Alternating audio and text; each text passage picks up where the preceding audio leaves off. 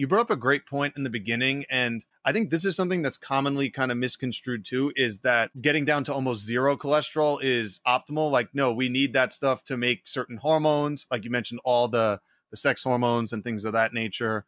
Obviously, it plays a role in cell membrane stability. But so if we had zero cholesterol, then we have none of that. And I think that's kind of where I think some of the confusion starts sometimes. Depends where you mean zero cholesterol. If we had zero cholesterol in our body anywhere, we'd be dead.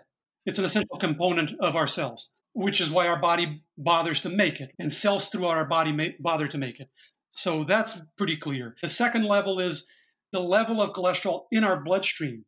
How much do we need there? Because that's a different question, because as we said in the beginning, cells throughout our body are producing their own cholesterol internally.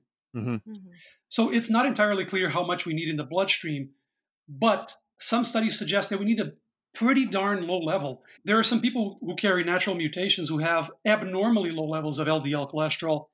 I mean, we're talking lower than 20 milligrams per deciliter, just to give you an idea. Wow. Yeah, the population, I don't know if your audience has an idea of the ranges, but the population in the United States might have between 90 and 150. 100 to 130 is the cutoff. Above 130, it's usually considered high LDL cholesterol. And this is for milligrams per deciliter. In other countries, sometimes they use a different unit, but there's you can convert. Bottom line is that even for someone like a person on a strict vegan diet is usually going to be around 50 to 70-ish ballpark.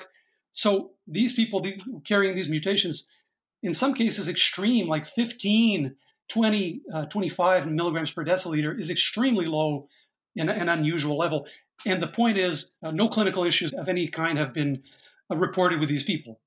Interesting. So having these higher levels of serum cholesterol doesn't appear to be necessary. And that's probably because of this peripheral production that all the cells are making their own. Now, cells that need more cholesterol, like glands that produce these hormones, they might need a little bit more, but even at that level, no issues were reported with people with these crazy low levels. And then the third level would be dietary cholesterol, right, which is a different question from the other two. And there, it's quite clear that we don't need it. We can have some cholesterol in our diet or not. It's basically a choice. It's clearly not essential. It's not an essential nutrient exactly because our body produces all we need.